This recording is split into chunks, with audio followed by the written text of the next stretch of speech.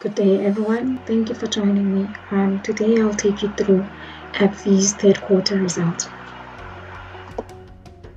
On the 30th of October 2020, AbbVie released its third quarter trading update. Key highlights were as follows. Revenue was up 52%, driven by strong sales of Skyrizi and Rinvoq. Slightly offsetting the results were poor sales of Humira, which were down 9.3% year-on-year due to loss of exclusivity. Adjusted diluted EPS was up by 21.5%. For the period, the group declared a dividend of 118 cents per share. On a comparable basis, this was up 10% from the prior period. The dividend will be payable in February 2021.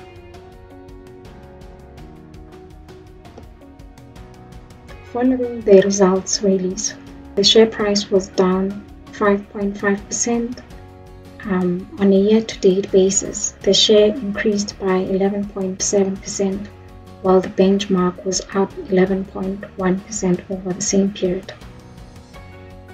On an earnings basis, earnings expectations for FY20 and FY21 have been on an upward trend, ranging from 1,048 cents to 1,219 cents, driven by a rebound from the slowdown in new diagnosis that was due to stay-at-home orders. As you can see on the graph, on a forward PE basis, the share now trades at 10 times, a 22.3% discount to its historical average, and at a 41.5% discount to its FactSet peers.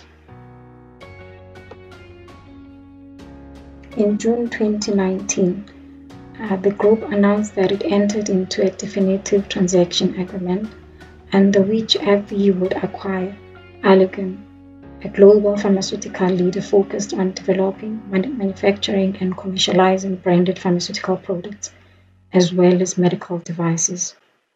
Under this agreement, AbbVie paid close to $14 billion. In addition to using cash on hand, AbbVie incurred significant debt related to financing the deal.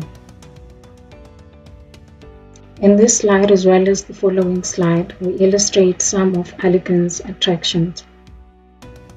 For this period alone, products acquired as part of Allergan acquisition contributed just about 40%. These include eye care products, aesthetics, neuroscience, as well as products within women's health. Integrating these new product lines into the group, we expect AbbVie's sales to grow at 4.8% for the next 4 years, ahead of the 3.1% peer average.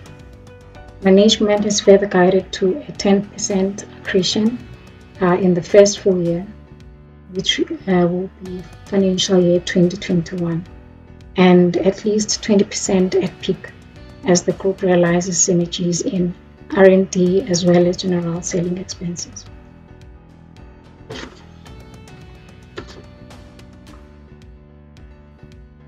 Post Allergan's acquisition, the group's long-term debt increased by 82% to $67.2 million.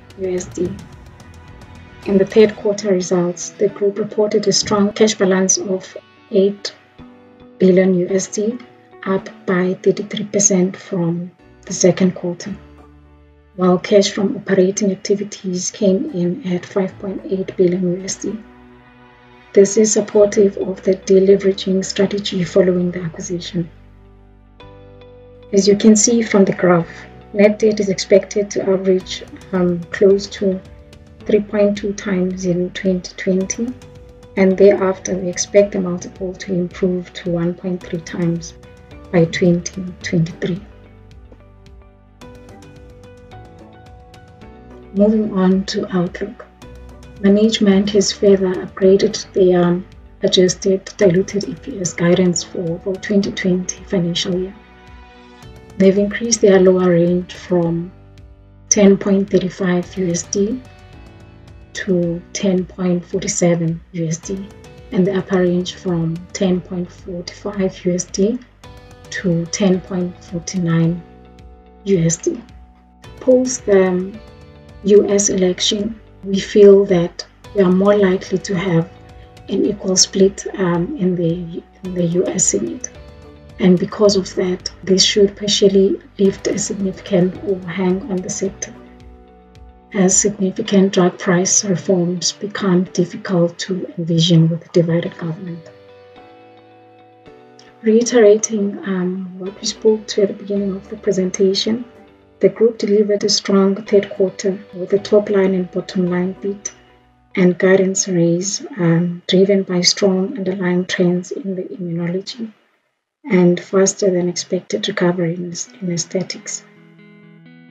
We also have a bullish outlook for Skyrizi and Rinvoq, with a combination of several strong new launches beating expectations and evolving mid to late stage pipeline supporting a solid post-Humira loss of exclusivity outlook.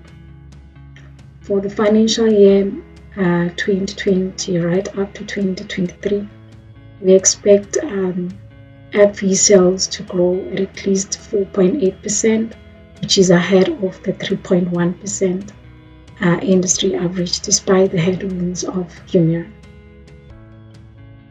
On a forward basis, the share now trades at a PE multiple of 10.6 times, a 22.3% discount to its historical average and a 1.5% discount to its exit peers. We feel that at these current prices, the share is undervalued with a very strong dividend yield of 5.2 times, and for these reasons, we recommend an overweight portfolio positioning. Thank you.